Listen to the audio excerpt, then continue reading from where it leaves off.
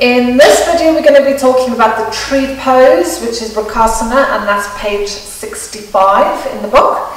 So I'm going to do this on my right leg to start with. So one of the most important things about tree pose or any balancing position is that you're actually engaging your glutes to try and stabilize your pelvis. So what we're trying not to do is lift a leg and then sink out into the hip over there. So as soon as you start coming into balance, just take your time with lifting a leg and then getting everything activated so that the pelvis is nice and stable. So we're not sinking into this joint, we're actively engaging that part of the leg. So for beginners or people that have dodgy balance, so there could be issues with the feet, maybe they've hurt their ankles before, just as we get older the balance deteriorates. So someone might be able to just have their foot on the floor next to there, so that might be their tree position, or on the foot, and they can work up the leg, so in that position there.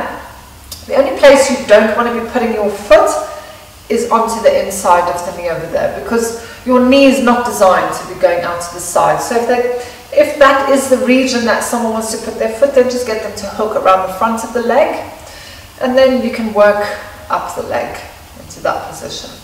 So with the tree, we want to try and open up this hip as well. So for sometimes people have their knees over there. Again, it's going to depend on hip flexibility, people's hip flexibility, mobility that they've got there. And then we can have your hands in different positions. So I have a play with the hand position. Sometimes I like it in prayer. So if you gently squeeze your hands together, pull the shoulders back, let them slide down your back. You can have it there. You can have into this, groin mudra, and you can play with the fingers. And if you ever play with the fingers, sometimes you can feel the integrity come down through the arms. So really push into the fingers there. Or you can have hands up towards the ceiling. Whoops. So hands up towards the ceiling. I like to really stretch up and reach so that you create this length in the body, because often what you'll get when you're in a tree is a little bit of collapsing on the side, so people want to lift the rib cage. Whoops. And then we come into the tree pose there. Really good for strengthening the glutes over there, my legs burning.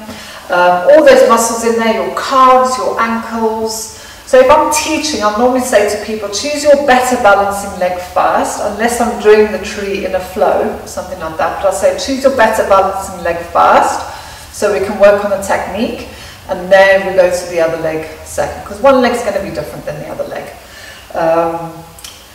So that is tree pose. I'm just thinking anything else I want to add. You could, if someone's got really good balance, you can challenge them by saying close your eyes. There's always some way that you can offer a bit more challenge to people that maybe need it, and then there's always ways you can take it back down again. So try and encourage your class to not have any egos. It really doesn't matter if the leg is up there or down there. It's what suits that person. So that's tree pose, page 65.